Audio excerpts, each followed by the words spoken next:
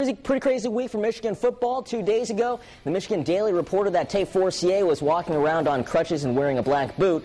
The Detroit News said he sprained an ankle. Then yesterday, it was reported he was practicing and looking good. That built up the drama for the spring game for the Maize and Blue. And the guy who looked good, well, he's not denied. Instead, he's Denard Robinson, scrambling straight ahead for the touchdown. Now, as for Mr. Forcier, he looked fine handing the ball off to Michael Cox, who does the rest. He runs for another score for the white team. Well, back to Robinson with a ton of time. He takes advantage of it, finds Roy Roundtree. The blue team, they get the win 49-37. Here's Rich Rod on the quarterback competition.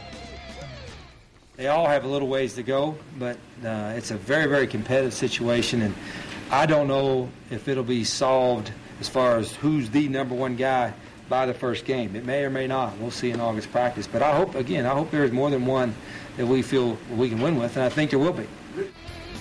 Now, over the last few years, Michigan's made a habit of relying on players from the area. Last year, Clay's Jordan Kovacs was second in the team in tackles as a walk-on, and then you have Whitmer's Kevin Koger and Wasion's Elliott Mueller, who were part of the same class. Now, Mueller got banged up earlier this week, so he was on the sidelines cheering on his fellow Wolverines. This past Tuesday, I was blocking somebody. I got somebody following my foot, and, just got tangled up. So that's football for you, and never know when your last play is going to be, but it's just something minor and takes some time, so I'll be all right. It was exciting, man. I love getting out there in front of the fans, putting on a show. So we had a lot of fun today. I mean, it wasn't as much pressure as the game, but, I mean, we wanted to impress the crowd. It seems like just yesterday we were playing Ohio State in the Big House, but it's nice to get back out here, get back after it, and I'm really excited for the season to come around. I think that there's a lot of things that we did well in spring, but there's a lot of improvements that we've got to make, and we're going to get that straightened up, and can't wait to get back out there. Now, we spoke about Wasion's Elliott Mueller. How about the Wauseon Little Leaguers, huh?